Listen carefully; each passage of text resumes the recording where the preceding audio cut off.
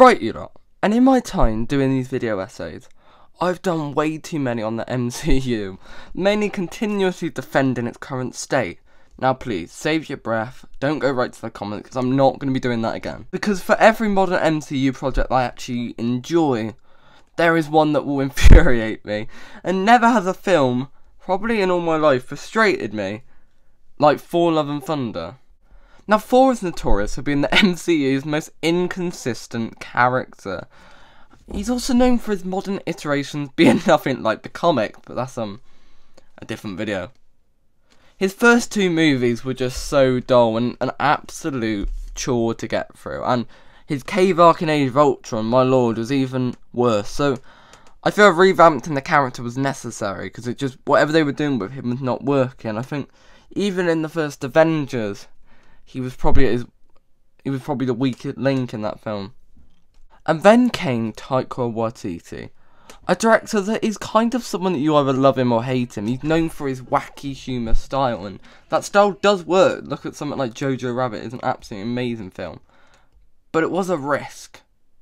But Ragnarok really, really worked, and everybody loved this more comedic style to Thor, and everyone just was obsessed with this. However, the film knew when to strip it back, and the stuff with Hela and Odin and destruction of Asgard would given the correct weight, and Taika knew in that film how to tell back the jokes. So although there were a lot of jokes, they found a way to balance that somehow.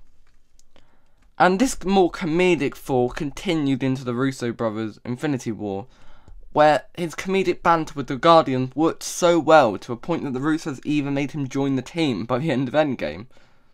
He was just absolutely incredible in Infinity War, and probably the best he's ever been in the franchise. Talking of Endgame, I think I've got mixed opinions on Thor in that film. Yes, I get after facing what Thor went through, and he's got to be the most tragic character in the whole MCU. He lost every family member, his entire planet, and then failed to save half the universe. You could see why he'd become an alcoholic, but while I feel other characters got really serious dives into their grief, when it came to Thor, his grief was played as a joke for most of the film. And I think when he eventually kind of turned around, it was good in the end, and the payoff at the end with him joining the Guardians made sense, but I think it was probably one of the only flaws with a pretty perfect film in Endgame. And that gets us on to Love and Thunder.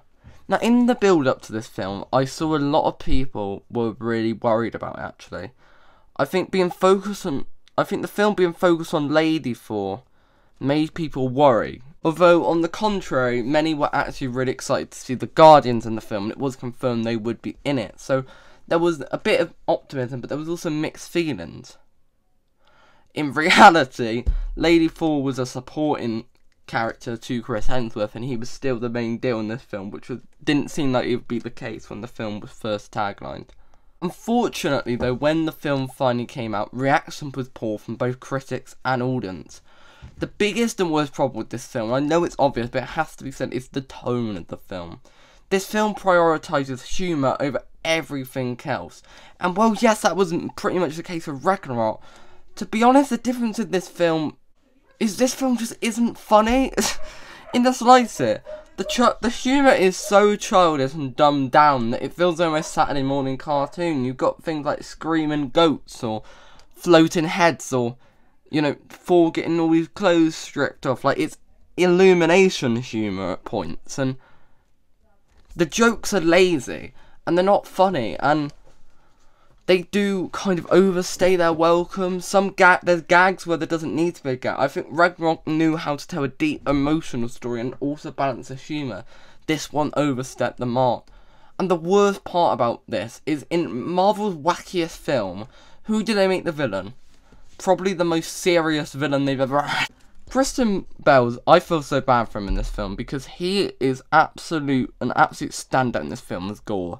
He is probably the best element, even though he is severely underutilized, because he's threatening, but then he's later sympathetic, and honestly, he deserved a way better film, because Christian Bale gives everything to this role, but he's not given enough screen time, and he's not taken as seriously. I think there's bits in the film, especially when he kind of kidnaps Thor, and you know, his arc in the end is really lovely. And I love the kind of the resolution it gets to, but you could have done so much more with such a character. To be honest, that's the thing with this film. On paper, the story works. You know, the idea of Thor reconnects with Jane and then dealing with gods and facing Gore only to lose Jane and get a child in the end. That's a good arc, and it's a good direction to take the character. And it really should work. But the issue with this film, and I hate to say that because I love this guy, is Taika Waititi. I notice when you look at interviews, he looks like as if he's above us. He looks like he couldn't care, and I feel like his ego's really got to him in this film, and I think someone needed to be there to kind of step in and say, okay, Taika, you're going too far here. I think it reminded me a lot of George Lucas in the prequels, where in the original trilogy, George Lucas had someone else direct and had someone else with him, kind of, okay, telling him when he's gone too far. I think Taika needed somebody like that to really, focus him. Now let's go on about Lady Thor. The thing that most people were worried about in this film, and funny enough, she was actually one of the better things about this film. I really buy Jane Foster as Lady Thor. I think Natalie Portman did a really good job, and I think her cancer plotting was actually one of the things that was better well done, and I think that was actually something that should have had a bit more weight to it, in my opinion. But she doesn't overshadow Thor, she works alongside him, and it does feel natural. It doesn't feel like, oh, we're bringing Lady Thor just for the sake of it. It does feel like she's part of the story, and I think making it Jane Foster, an already established character, makes sense, but the problem is there's too much comedic stuff in here. It's not serious enough. I know Jane and Thor were quite boring in the first two, but I think I'd rather have Jane and Thor in the first two than what they did with them in here, and I think her sacrifice is incredible, but she did deserve better as well.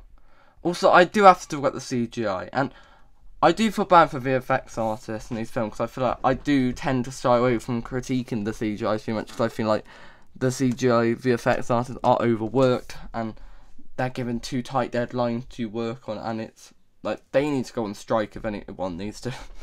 Because a lot of the film just looks unfinished. What was that? People have memed the CGI, stuff like the flowing head and stuff, and CGI very rarely takes out of a film, but this was a film where I could not ignore it, unfortunately, and it's not good enough for the budget that these films are given. And as for the Guardians of the Galaxy, what did they actually do? All that hype for nothing. Some members don't even get a line. It was fun to see them, but like, that's about it. I'm sorry, this film could have been so much better if Star-Lord got a conversation with Thor at the end about cancer, considering he lost his mum to cancer, for Christ's sake. That was such a missed opportunity for me. Like, that was, you know, something they should have considered. And then let's talk about Valkyrie, because she does play a bigger role in this film. I actually did like her in this film, and I liked her in Ragnarok as well.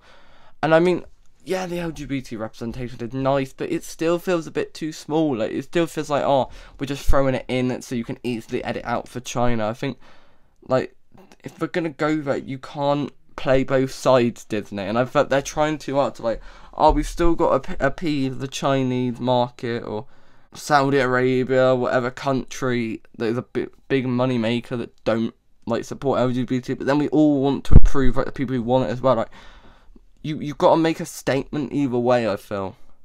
And then as for Korg, I mean, I've never been more disappointed than when I found out he was still alive. I believe that says it all. He was clearly a Jar Jar Binks in this film. He was funny for, like, the little bits he was given in Ragnarok and Endgame, but this was an example of taking a sequel and giving a comedic relief. He was good in the first one. Too much to do. So, in summary, Love and Thunder is such a frustrating movie. I think it had all the seeds to be a strong entry into the MCU, but the director took certain elements way too far, and just made unfunny jokes destroy what was a really good story, so it has to be a 3 out of 10 for me. Love and Thunder should have been better, and that is why it frustrates me.